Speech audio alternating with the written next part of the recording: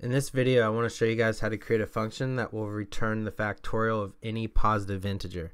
The factorial of a number is, say for example, we have the number 3 and we want to find the factorial of it. The factorial of 3 is 3 times 2 times 1, which is 6. The factorial of 4 is 4 times 3 times 2 times 1, which is 24, and so on. It just multiplies itself by every integer below it until it reaches 1. And this function is actually incredibly simple. It consists of two parts. One is the recursive call, which is going to be n times n minus 1, which is basically 5 times 4, and it's going to recursively call itself until it does 5 times 4 times 3 times 2 times 1. Okay, and then we need a base case, because without a base case, this function would recursively call itself indefinitely until it just wouldn't end. Okay. So the base case is a stopping condition. The recursive function will call itself until we hit that stopping condition. We need that stopping condition to be 1 because that is the very last number that a recursive function multiplies itself by. So we're going to create the function and we're going to use the define keyword. And we're going to just say define factorial because that's the function we're going to use. N is going to be the number. And we need to create our base case. And like I said, the base case is 1, so if n is equal to 1, we're just going to return n,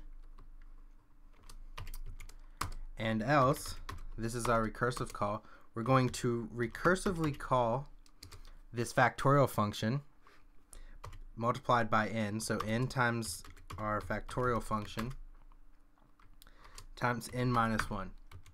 And that is essentially all it is. So we're going to run this. So we're just going to say print factorial, and we're just going to say 3. 3 times 2 times 1 is 6. Okay, and if we did 4 and we ran it, that should be 24. Yeah. So in the next section of this tutorial, I'm actually going to walk through every part of this program on the chalkboard, and if it doesn't make sense right now, it certainly will then. So this function all starts out right here, and we're going to be finding the factorial of 3 instead of 4. So factorial of 3, this function call passes 3 to this part right here. So for our first function call, n is going to be equal to 3, and it checks, is 3 equal to 1? It's not. So it goes down into our second condition, our else condition, and it returns n times factorial of n minus 1. Well, n is 3, so we can write that n times the factorial of n minus 1 is just a recursive function call, so factorial of n minus 1 is 3 minus 1, which is 2. So this is our first recursive call, factorial of 2.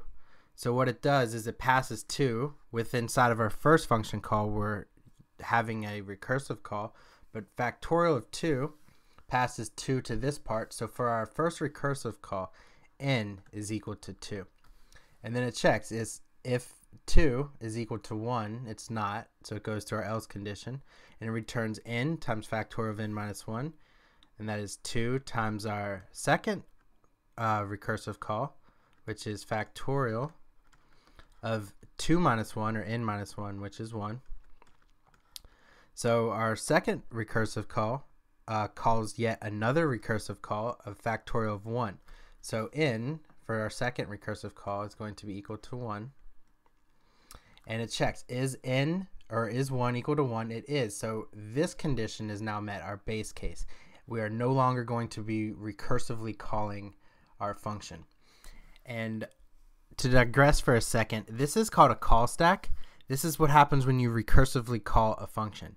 This is our first function call. This is our second function call, and it continues to add on function calls in the form of a stack. It looks like a stack of plates or a stack of something until it reaches the base case, and then it works downwards back throughout until it reaches the very first function call again.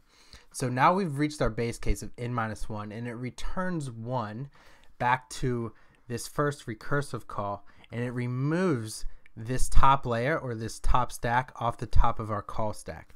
So now we've returned 1 to our first recursive call, and where it returns it to is right here. So we were recursively calling factorial, our factorial function, times n minus 1. So this whole entire part is now 1. So this is equal to 2 times 1, which is equal to 2. And as you can see, it's returning this again because this is our return statement. This was 2.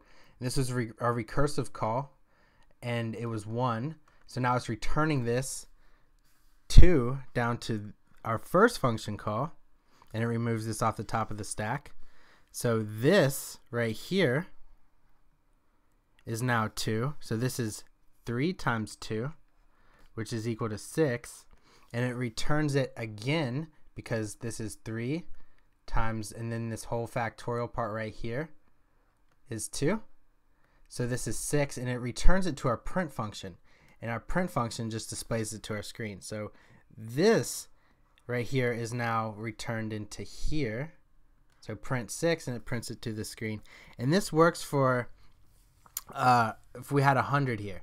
There would just be a really big call stack, and it would work its way all the way up. And then once it hit the base case, it would work its all the way down, just like it did here.